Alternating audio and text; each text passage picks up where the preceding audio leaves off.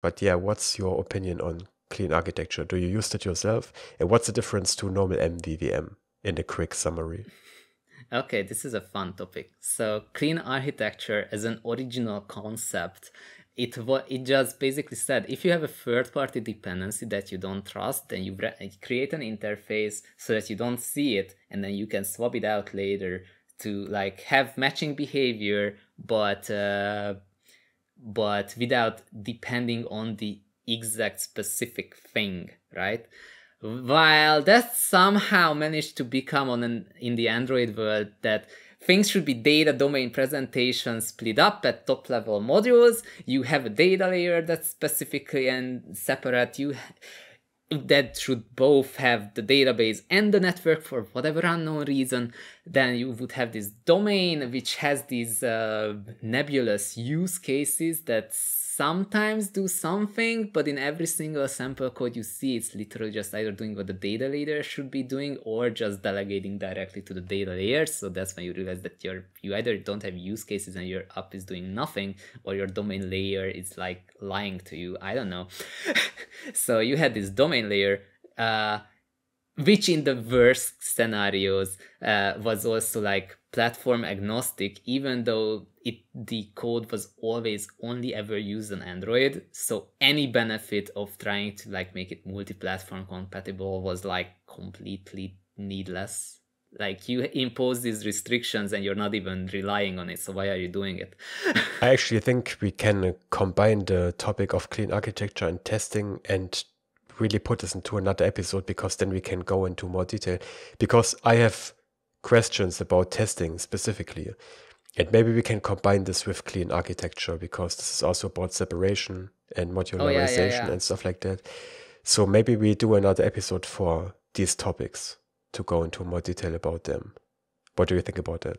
So that means that we've finished now.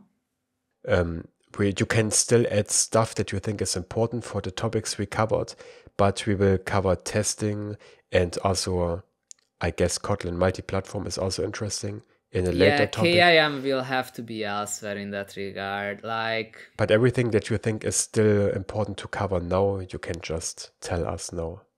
okay, sure.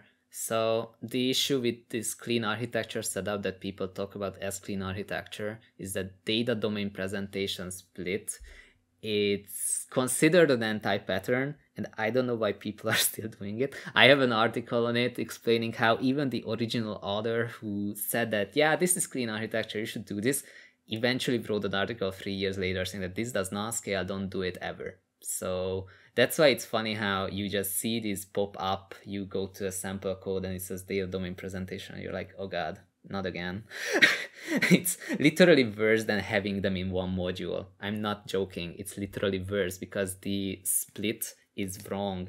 When you need to make a feature change, you would modify each of the modules, all three of them each time, which is oppositional to the idea of modules being separate independent entities. They are supposed to represent boundaries between your code. And if you need to modify all three of them for each feature in any of the app, then something went horribly wrong. So in that regard, for modularization, just pretend you're writing retrofit, like the actual library, and that's how you will end up with an API that makes sense, and pretend that versions would cause breaking changes because it's a library. So if you want to like create good modularization, then this is what you have to keep in mind, that someone will consume this as a library and that any breaking change would be breaking to those consumers. That way you can ensure proper boundary separation between your components. But this is pretty rare when it comes to apps. In apps, what you see most of the time is screen-based modularization, which can be okay. One time I had to swap out Google Maps with Huawei Maps, and I had to do that at a module level. So in that regard, this modularization scheme was actually useful. There are many times when it's not, but in this case it was. Any other tips on top of that? I have an article on it on how you shouldn't do what the Google I/O Talk said in 2018, because they basically told you that if you want to do cross-module communication, just use reflection, and that's not a good idea. Like, you're not supposed to have to know about another module that you are not depending on.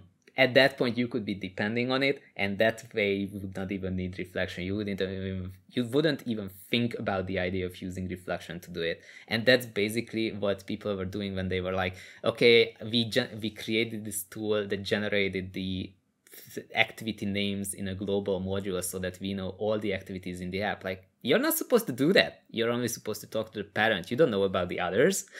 You've just coupled your modules together. This is the opposite of a modular design.